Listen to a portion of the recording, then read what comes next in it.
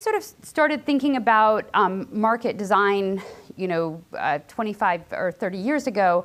I started really trying to understand not just how the rules of the pricing rules and the auction rules sort of affect behavior in the auction itself, but how those spill over into the market structure and the broader incentives of market participants.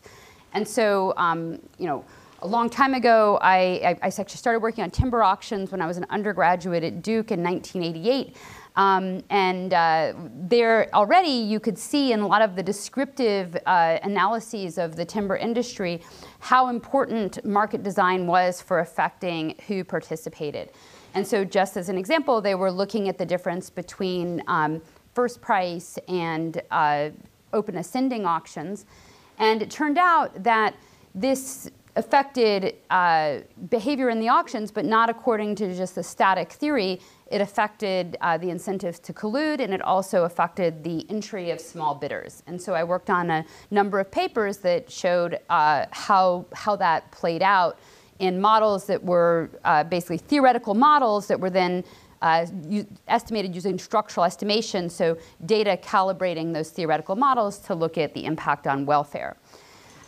When I went to work on online markets, a couple decades after that, one of the first things I noticed when I worked on search advertising markets was, again, that it was easy for people to think about things like first price and second price auctions in online advertising. But again, the really important things for the performance of these markets was who participated and how they behaved. And so the rules and changes in the rules would have short-term effects that looked really different from the long-term effects. And sometimes, for example, you might introduce a feature that would be that looked beneficial in the short run, but if it was used differentially by large, sophisticated advertisers, it might make smaller advertisers less profitable and then less likely to participate in the marketplace. So, and then we fast forward from, these simple kinds of auctions through, online advertising, and now the really exciting new applications are all in this sort of service economy, gig economy. And we've now are seeing questions about whether enabling, small suppliers or sort of independent service providers who are basically like operating very small businesses, whether these new marketplaces allow them to enter, which is presumably can be really good for welfare in those markets. But also we have concerns that allowing all these small service providers to enter can hurt quality. And Chiara has been working on this from the perspective of licensing. But broadly, if we want to get the benefits out of this sort of new flexible economy, we're going to need to deal with incentives for quality. And in managing these marketplaces, and I work with a lot of different large platforms in practice, one of the most important things you do as a marketplace designer in this service economy is actually try to incentivize people to do what you want them to do. So what is it that you want them to do, in say Airbnb or Vrbo or Rover? These are different platforms that I work on. You need people to keep their calendar up to date, to respond to their emails, to provide accurate product descriptions, to go the extra mile to make the customer happy. And so actually, rather than, if you go in and see like what are the problems people are working on, trying to extract a little bit more of the transaction by changing the prices is not what people are mostly worried about. That's not the biggest problem. That's kind of the zero-sum part of the problem, but it's not as interesting. What's actually the focus of most of the investment and research and innovation is about trying to, say, use rankings to induce people to provide better quality and to behave in better ways in the platform. So that's like the central problem faced by all of these people. And that, again, relates back in the online advertising. It was just about the engagement of the advertisers, getting advertisers to write good ad copy, to run experiments, to better target their ads to the right users. Getting that engagement was part of the quality for the user. So this is a theme across all of these different things. So I've been doing empirical work to try to understand some of these things, and I've been studying that in news as well as in ride sharing. We're mostly going to talk about ride sharing today, and I'm going to show evidence in ride sharing that these marketplaces and the different institutions they bring in actually are good for quality, where in news they actually are generally going to be bad for quality. And there's good economic reasons why it's different in the different circumstances. And as we start to get more nuanced understanding of the different economics, we can avoid kind of painting these things with a big broad brush and instead really focus in on which categories we should be concerned about quality and which we shouldn't. Is the equilibrium quality qualitative or quantitative? The empirical papers, it's quantitative. So generally, a key now starting to zoom in on ride sharing, a key welfare benefit of the gig economy is flexibility. And so a bunch of researchers have done empirical papers on Uber and use revealed preference information and structural estimation to show that the drivers really value their flexibility. And the way they figure this out is by looking at how drivers respond to variations in per hour pricing, things like surge pricing. So they provide evidence that basically at least for a lot of the marginal drivers, that they are they really value the flexibility and that makes sense, and that's really a theme of the gig economy. We have underutilized resources. I have 2 hours between classes. I'm a mom, and I've got to drop my kids off at school and pick up at school. There's a zillion holidays.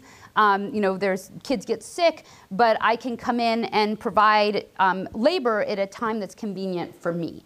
And so that's a big benefit. But if we have a lot of ex-ante screening, licensing requirements, and so on, we're not going to be able to get that benefit from the gig economy. By the way, I should just highlight that I do understand that overall, life has gotten worse for certain types of drivers that used to live in a different world, and their wages have gone down. So I'm not unsympathetic to that, but I'm taking as given that we've moved to a new world, and then I'm within that new world. The benefits side has to do with flexibility, the benefits for the workers. And so marketplaces are basically replacing ex-ante screening and training with ex-post monitoring, feedback, nudges, and ratings. So there's this whole suite of tools that they have to try to get people to do higher quality. And if I just think about the case of ride sharing, you can imagine two different theories. One theory is that drivers have different abilities. And so screening is going to basically keep out the low ability people, allow in the high ability people, and keep us all safe. The second theory is that pretty much anybody can drive, but there's a lot of incentives here. And if you have no incentive to provide high quality, then you'll jerk around and swerve in and out of traffic and slam on the brakes. And if you do have an incentive, you'll provide a better quality service. And so, of course, it's an empirical question, which one is which, and that's what I'm going to try to measure. Now, there's a bunch of differences between, say, taxis and Ubers. Generally, marketplaces do more than just, evaluate your direct performance. There's also a psychological difference. So, and actually, the platforms do a lot to promote that. In fact, that's one way they can induce good behavior on both sides. So the Uber driver talks to you, and you have there's the expectation of more interaction, where the taxi, there's this barrier, and there's just this idea that you're separated. And when you do an Airbnb or a Vrbo, a lot of the high quality sellers will actually try to establish a personal interaction with you. And there's a good reason they do that, because there's also moral hazard on the rider side of the market or the renter side of the market. People trash people's houses. And I also work with Turo, which does car sharing. People trash people's cars. And so if you remind the consumer that actually there's a human being on the other side of that interaction, they behave better too. So I'm not going to study that part today. I think that would actually be really interesting for future research. But I just want to highlight that there's actually a whole bunch of different tools at the disposal of these marketplaces to solve these moral hazard problems. So what I'm going to try to do here is study this empirically with UberX and taxis. And I got this idea a few years ago when I learned about the amazing telemetry that can come out of your mobile phone. So I learned that, and I learned this actually from some startups, there's startups out there that basically take the telemetry from the phone and then provide as a service to fleets a scoring of safety. And when I saw how incredibly accurate and informative that was, I immediately realized that this was going to be a very powerful technology for a whole bunch of purposes.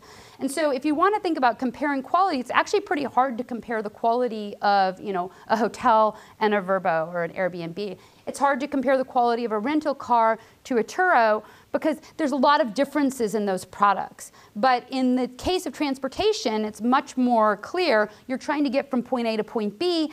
You basically need the same service. And I can, through telemetry, I can actually measure the quality of that service in an apples-to-apples way that's not really feasible in a lot of other marketplaces. So I approached Uber and said, hey, can I actually use your data to do this study? Because I think you're actually going to see differences between the Ubers and taxis. Anybody my age who's ridden in taxis doesn't have a lot of doubt about which one is providing me a better service. So I had a strong hypothesis about how this was going to turn out, but I thought it would be really interesting to actually quantify that. So Uber is going to be, is going to be providing a service that's different in a bunch of ways. Now, there's a bunch of, when people say safety in Uber, the first thing they think about is safety from driver crime. Now, in the US, despite headlines, this is really a minor issue. It's a minor issue for taxis and Ubers, both.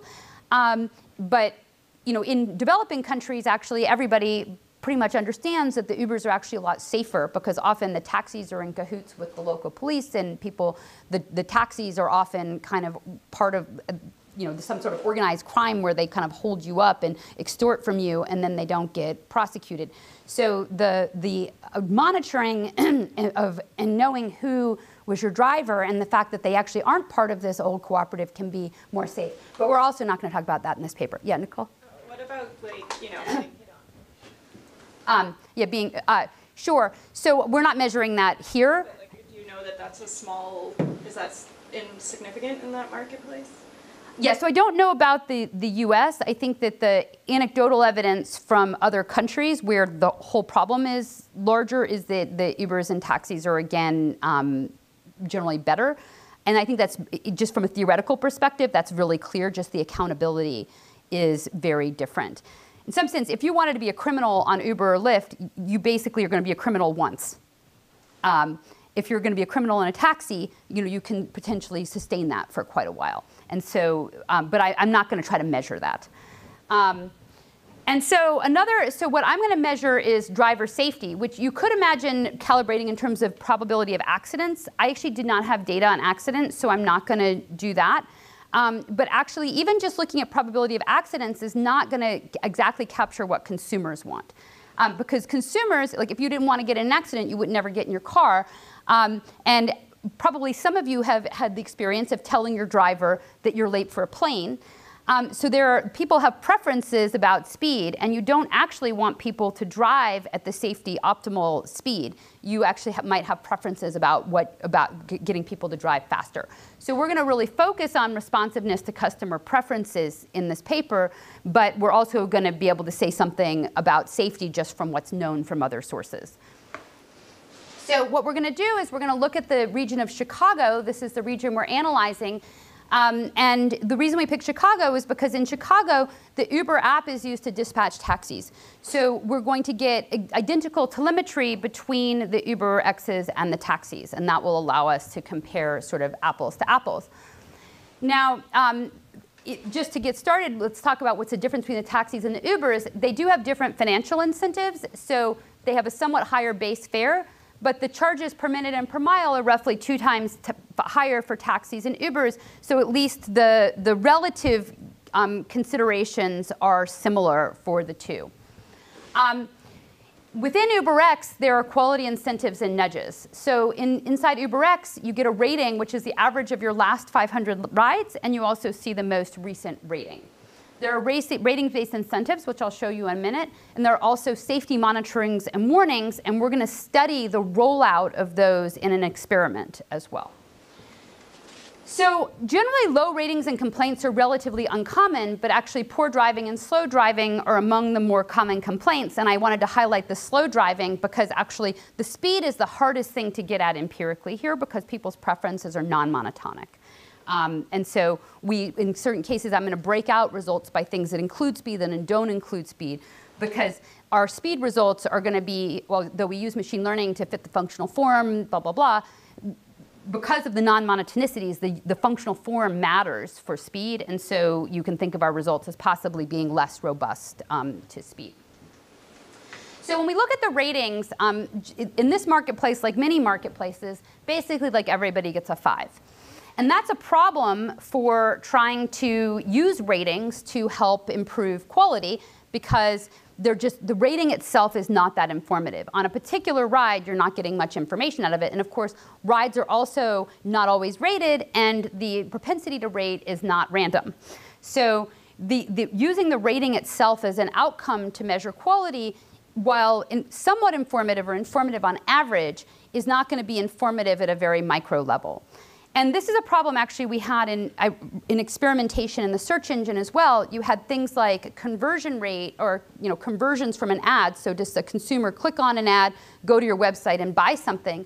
Those conversion rates are very, very low. And then not all advertisers shared conversion information. So if you wanted to see whether something you did improved quality of ads and conversion rates, so actually, you could look at it on average if you had a large, multi-million user experiment. But if you tried to cut it down into this vertical or this type of query, you would very quickly lose statistical power and be unable to see any statistically significant results. So the rate, and this scenario is actually really quite common across marketplaces, where there's some kind of measure of quality you'd like to have, but it's sparse and has other problems in terms of being operationalizable for evaluating results. Can you not look at tips instead of ratings? Yes, so actually in the time we're looking at, we didn't have, the tips were new, so we don't have tips data in here, but you could come back and look at tips as well. And that might be a better follow-on paper. I should say we've been working on this paper for a little while, and we've just gotten it released because there's a lot of new data in here, so it was actually quite a bit of effort to get all of this analysis sort of through all the layers of approval. Okay, so so when we look at the incentive systems, so when you go below a 4.6, you get a warning. Below 4.5, you get another warning, and you become temporarily deactivated at 4.4. Then you can go to a quality improvement course, and then you would be, if you don't maintain above there, you'll get permanently deactivated. But again, you need they look at 25 trips since reactivation. So even though Uber drivers are kind of talk about being afraid of getting kicked off, it's actually really hard to get kicked off of Uber. And they get a lot of chances and warnings before that would happen. And so just to see how many people are in these buckets in the data set we're looking at, we actually see a very small percentage of drivers being in the range where these things are going to be operational. So from an incentive perspective, although as an economist, it might be nice to say, oh, well, this is a market where incentives, like rating-based incentives, have fixed quality problems. I think it's very hard, just from even a back of the envelope before you start the analysis, to come to that conclusion, because it's so hard to get kicked off. And so what we're going to see is that the differences will be too large to be explained by that. Yeah. Are these Chicago-specific thresholds? These are the thresholds that were in operation in Chicago at the time. As you well know, in these tech firms, things change all the time. So actually, I don't know what they currently are today. Yeah. So taxi drivers also get kicked off? No. Okay. No. So that is a difference between taxis and Ubers, that they have this incentive system, but I would argue that it's only a small percentage are really feeling that incentive at a moment in time. Yeah, Andre? So in other marketplaces, the demand side is very responsive to ratings. On Uber, I assume it's less, but do you have some metric for, like, if I have a 4.6 rating as a driver, am I more likely to be canceled on? Like, what's that delta? I do not know how those ratings affect rider response, but my intuition is that also it hasn't really been, it's not really exposed to the riders, because they're generally just taking what's being assigned. Now, very recently, there have been new introductions, like now I'm a Diamond Uber member, and so I'm supposedly getting better drivers. And so presumably that's also providing an incentive for the drivers. exactly. So in principle, there are other incentives operating here, but I would argue that they're not huge. They wouldn't be responsible for all aspects of behavior. Yep. So you concluded from these numbers that it's very hard to get kicked out, but just these numbers don't necessarily support the conclusion. It could be that incentives are working and people are responding to them. Yeah, yeah, exactly. So at a moment in time for a particular ride, most drivers are not worried about these incentives, but it's certainly keeping them from behaving badly all the time. Exactly. That's a good point. So to try to do the back of the envelope, we looked at how many drivers would be at risk of passing different thresholds, a 4.6 threshold, a 4.5 threshold, and a 4.4 threshold, if the next N trips received a 3-star rating. And we saw it's pretty hard to get a 3-star rating, and so we just say, okay, how many drivers would it be that if they got 20 3-star ratings in a row would be at risk of passing the 4.4 threshold, and it's still well below 5%. But if I looked at how many drivers would get their first warning after getting 23 stars in a row, now it's getting closer to 15%. So it's presumably there in their minds, but it's not an immediate threat to get kicked off. So if these are operating through other channels. It could also be, and we're going to show some evidence that supports this, it could also be partly psychological, just that people, like Uber has said 4.6 is bad. I don't want to be near 4.6 because I don't want to be bad, but not because I think I'm going to get kicked off if I get to 4.6. Okay, so then we do a little bit of descriptive analysis. So here are some of the telemetry metrics we look at: being mounted, handling the phone, hard brakes, hard accelerations. And then we have some speed metrics. So the speed is actually very multidimensional. So every block you go through, the trip is rated in its speed as a percentile of other trips through that same physical block at that same time. So if you go from here to the airport, if you go through 150 blocks, each of those 150 blocks gets a percentile. So we had to try to figure out how to use that very high dimensional data. And so one of the things we looked at was the kind of percentiles of the percentiles, like the 10th percentile of your percentiles and the 90th percentile of your percentiles, or the 20th percentile of your percentiles, or the 80th percentile of your percentiles. So it's basically saying, like, in your ride, is there parts of your ride that are much lower than average, and are there parts of your ride that are much faster than average? And so just as descriptive statistics, we try to decompose each of those metrics into rider effects, trip characteristics, and the residual, just to see sort of what's explaining them.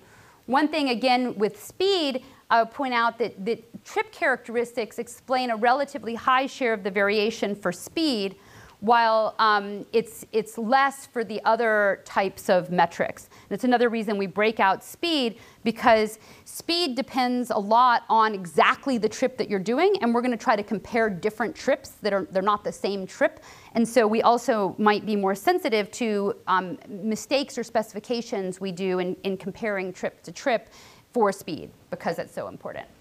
The trip is so important.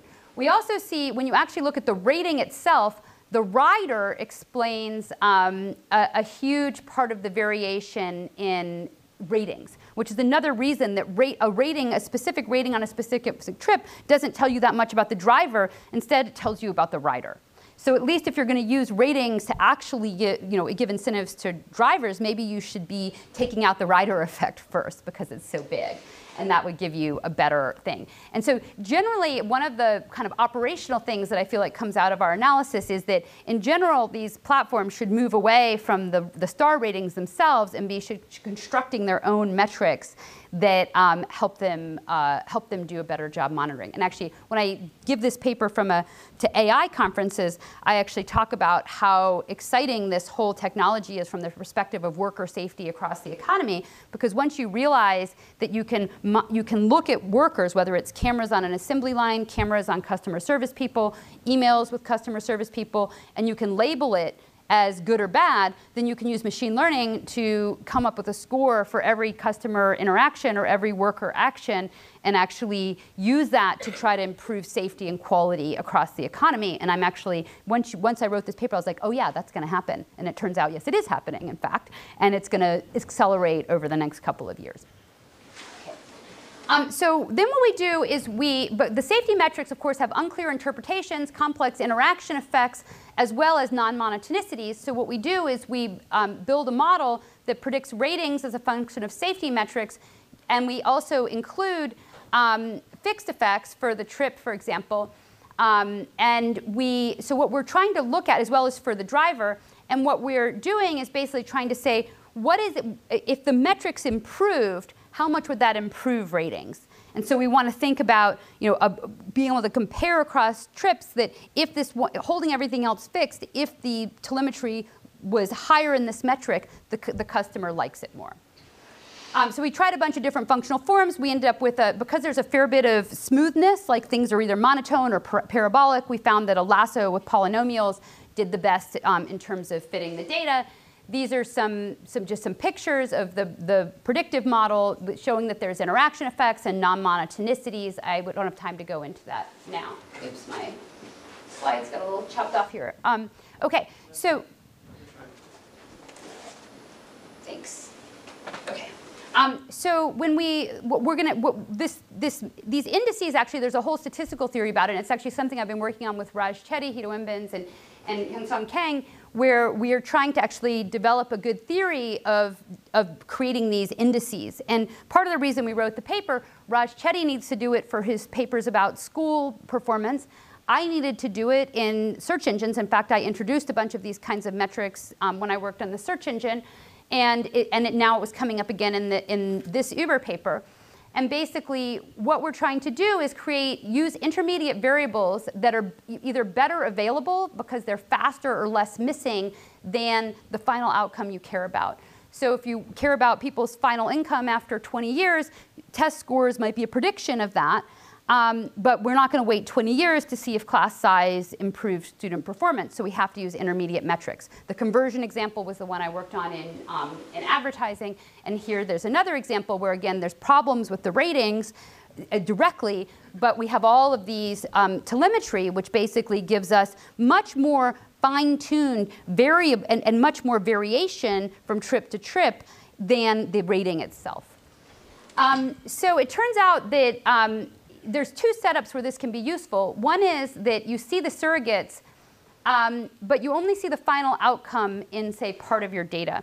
And that, when we compare Uber to taxis, that's one way to think about it. In the taxis, there are ratings, but basically nobody really uses the ratings, and the ratings don't mean the same thing for the taxis. So basically, it's as if we see the ratings for the Uber drivers, but we don't see them reliably for the taxis. So we're going to build the model mapping the surrogates, the telemetry, to the ratings in the Uber data, and then but then we see the same telemetry, the same surrogates in both the taxis and the Ubers, and so we create a score that can be compared apples to apples. The second thing we have is when we analyze an experiment that I'll show you, we actually do see the surrogates and the ratings in this experiment because the experiment was just done on Uber drivers. But it turns out there's still a statistical efficiency gain from using the intermediate metrics. And the reason for that is that if under the assumption that all of the impact of the experiment is captured by the surrogates and that the treatment doesn't change the relationship between the telemetry and the ratings, then pooling the data across treatment and control to estimate the relationship between the surrogates and the final outcome gives us a more efficient estimate of the final outcome relationship, and that increases power. And again, this is something that we saw in practice when I did this in the search engine. And so in our paper, we developed that theory. So that's going to justify what we do. And so basically here we can have some covariates X. This is like trip characteristics. S, the surrogates, are the telemetry. And we're going to have some kind of treatment that affects the surrogates. And what we're really only going to be interested in these treatments, like UberX versus taxi or an experiment. We're only interested in the effects that go through the telemetry. So the subject of the paper is the quality of the ride is measured by telemetry. but rescaled as an index of customer satisfaction. So let me keep going here. So here now I have these scores, and I'm going to have a full score that includes all the telemetry, a speed score that just looks at the speed metrics, and then a score without speed that throws away the speed metrics for the reasons I talked about before. We use 3 different estimators to compare UberX versus taxis. The first is a matching estimator, and it turns out it just doesn't matter which one we use. But the matching estimator is easiest to interpret, so we can think somebody's standing on the corner, and they're either going to call an UberX or an Uber taxi, and I want to understand how much safer is their ride going to be if they call an UberX. So to do that, we take the starting point, the ending point, and the hour block of the week, and for every Uber taxi ride, we find the closest UberX ride. And then we throw them away if we don't have a good match. And so that's what we're left with. And here we basically have about 80,000 Uber taxi trips that can be matched with UberX. Now we have many more UberX trips, so we have millions. But in fact, the estimates are going to be similar when we use, say, fixed effects for the trip, partly because essentially the fixed effects are so small that in the cells that don't have both an UberX and an Uber taxi ride, those are basically just discarded. So it gets back to basically the same thing, whether we do the fixed effects or the matching. Okay, and so basically what we find is that the UberXs are substantially better according to all of these scores than the Uber taxis, and partly because we have a lot of data, we get precise estimates. And the metrics are scaled in terms of star ratings, and the standard deviations are about 0.02, 0.01 to 0.02. Then we go to look at heterogeneity. So we looked at a couple of different types of rides: off-peak rides, morning rush, and afternoon rush. And we find some differences that the gaps between the Uber and the taxi are actually, say, smaller in the morning rush hour. And that might be when the people are trying to get to work and they're asking their Uber drivers to hurry. In which case the taxis kind of race around all the time is one way to think about it. The Uber drivers can be relaxed, but if you ask them to speed up and to kind of provide a more aggressive ride to get you to work on time, or to get to the airport, or things like that, then they will close the gap and drive in a more aggressive way. Then we try to unpack a little bit of why this is going on. So we look at the driver responsiveness to their last rating. Now, in general, there's going to be lots of things that induce serial correlation among the ratings. And so what we do is we use an instrumental variables approach where we instrument for the last rating a driver got with the ratings that other drivers got in that same hour of the year. So right now, this particular hour of the year, it's raining, and everybody's dinging their Uber drivers, then this particular Uber driver is more likely to have gotten a bad rating. And so that's the natural experiment we're saying. If you were driving in an hour where everybody was getting bad ratings, how do you change your driving behavior in the next ride? And so what we find is that if your last rating was bad, your next rating is good. And so the drivers sort of turn things around like that, seeing that, oh my gosh, I just got a bad ride, they kind of jump right back into gear and they try to do things that will make the next rider happy, whether it's offering them gum, giving them a power cord, whatever it is. Yes? They see the last rating. Yes, exactly. They see two things, the last 500 and the last one. So they would see that. Now, when we go to the safety, though, we basically get pretty precisely estimated zeros. So they're not, and I think this is probably accurate, actually. The drivers are perceiving that the best way to get their ratings up in the next ride is to, tell them, please give me a 5, give them gum, smile, be nice, but actually driving a little bit more safely is probably not going to have a huge impact on your star rating, and so they're not really adjusting in that way. So that they may overall understand that, that driving well helps them get good ratings, but it's not the most actionable way to kind of get a quick fix back to your rating. And I think this sort of also just suggests that there's a little bit of a behavioral thing here, that they may just be forgetting to smile and be nice, and so just getting reminded is kind of getting them to kick in their behavior. Okay. So then we look more at this warnings thing. So we look at the whole warning system. This is a little bit less well identified, but we look at how do people respond when they get a warning, but also how do they respond when the warnings get removed. So if they bring their rating back up, they get another message that says, hey, your warning has expired, you're back in good graces. And so it turns out that whether they're getting a warning that says you're doing badly, or they're getting a message that says that their warning has expired, in both cases, they improve their behavior, which is, again, sort of consistent with more of a behavioral assumption of being reminded to do a good job rather than a pure incentive. That's easy to arrange in the app itself, right? Yeah. You can say smile now. Yeah. Yeah, exactly. So that suggests that they should be doing more kind of coaching. And I think this is actually, from an AI perspective, actually, this is really the promise of this technology, is that if you can actually just get people to do a good job, of course, at some point people stop paying attention, but if you manage the behavioral approach with people, that's a very cheap way, and it can actually make everybody feel better as well. Well, right now, if you give a rating, you might feel really guilty giving a 3-star rating. So the consumer doesn't like giving the ratings.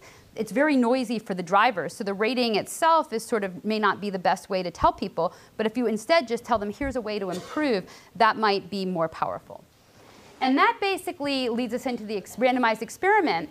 So we analyzed an experiment to provide safety information to drivers. And basically, the way this was implemented, it was a tab in the driver app that showed various safety metrics to the drivers. Then there were nudges to get them to look at the tab. But the safety information was not explicitly used in the incentive. So in particular, when they would see this, they would see, learn about your driving. This is automatically generated, and it's just for you. So it's not going to be shown to anybody else. That's just basically saying this just for you messaging is that it doesn't affect your account status in any way. Okay? So then this is what the information would look like. And I'm sorry, it's a little blurry here, but you can see that these drivers were getting this driver here was getting orange exclamation marks, which means their hard brakes and hard accelerations were below average. And so that's the kind of feedback that they would be getting. Now, of course, we all know that we're all above average, right? So, you know, it would be big news to any of us to get an orange exclamation mark that says that we do too much swerving. And anybody who's ever argued with someone, maybe their spouse or someone else, about whether they're braking too hard will be familiar with the idea that everyone thinks they're above average. So this is what we got. And then just analyzing this experiment in Chicago, we have about 24,000 drivers in the control group and 36,000 drivers in the treatment group. Now, this experiment was actually run more broadly, but we're analyzing it in Chicago because that's where we've really delved in. But we have some power problems. So the experiment's a little bit underpowered for our purposes, but we had the data set from Chicago, and so that's what we analyzed. So just to be clear why the experiment's a little bit underpowered here. So what we look at now this experiment's a little bit tricky because you're going to be assigned this at the driver level. Some drivers will never look at the tab. And so they're going to have a treatment effect of 0. So the first thing we can do is analyze this as an intent to treat analysis where you've been given access to the information, but you may not comply with reading the information. And then we also do sort of a treatment on the treated analysis where we try to instrument for whether you actually looked at the app with your assignment. And that's basically just going to inflate the estimates because we can observe whether you actually looked at the app or not. And so what we see basically is that the results are a little noisy, but they are, generally we're seeing, especially in this, the instrumental variables analysis, positive and statistically significant impact on your safety scores from interaction with the app. But then when we break this out more finely, we look at whether you're in the bottom 10th percentile before the experiment starts as a pre-treatment variable. And because this is basically just going to be giving you exclamation marks, the theory would be that this experiment should really, really have an effect on people who were driving badly. And so just taking a cut here, we take the people who were in the bottom 10th percentile on these scores before the experiment started, and we find that that's where all the treatment effects are coming from. So the people who got the orange exclamation points, basically the kind of people who were likely to get orange exclamation points, were impacted by this. So to summarize, we find that UberX is significantly higher quality than taxis in terms of safety metrics. While the incentives surely play a role, the whole body of evidence suggests that incentives are not the only thing going on, and actually these informational nudges are playing an important role. We also see that the UberX drivers are more responsive to passenger preferences than taxis. So we'd say the myth that modern marketplaces provide lower quality at a lower cost is rejected in the data. Monitoring, rating, reviews, and nudges can compensate for the reduced screening and hiring. And I think, but just again, the big takeaway I have actually beyond this paper is that we should be seeing, we should expect to see over the next 5 years less emphasis on this costly activity of making a consumer, ding a driver, which feels bad to everybody, and more emphasis on telemetry and direct measurement of behavior, and that's more reliable, has better statistical properties, and then can also be used to help get the service providers to improve just by their own intrinsic motivation rather than other properties. Okay, so I'll stop there.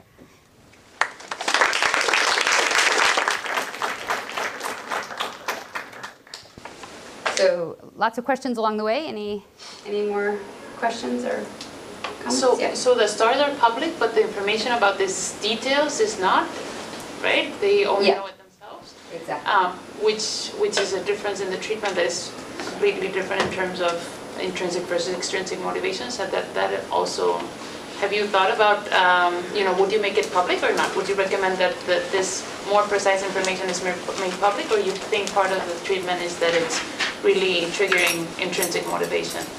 Yeah, so the question is should we be making these things public? And so there's probably the driving thing in practice is going to be how it makes the workers feel, because if there's a huge disutility, then you have to account for that in the overall welfare of the platform. And so actually I had a PhD student, John Kolstad, who's here at Berkeley, more than 10 years ago, wrote his PhD thesis about providing information about quality privately to doctors. And the doctors in the hospitals, of course, violently oppose any kind of scorecarding. And so if you take that as a political reality, it turns out that you could get the doctors to do better just by telling them that their complication rates were high. So I think in a political setting and a personal setting where people do feel disutility about these things, it's interesting that you can get a lot of the bang for the buck just out of telling them. Whether you want to incorporate it in a broader score, I think it could be hard for consumers to understand, and I think that is the communication of these things in a world where people aren't really spending a lot of time to understand the way the whole system works can be tricky as well.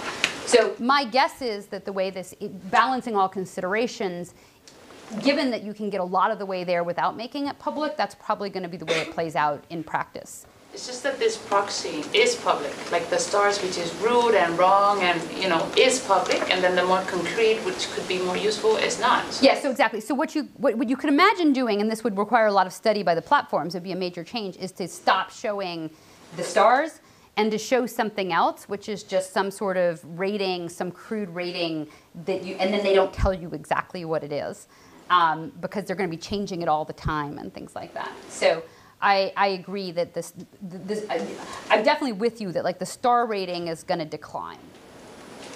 Yeah, Kiara?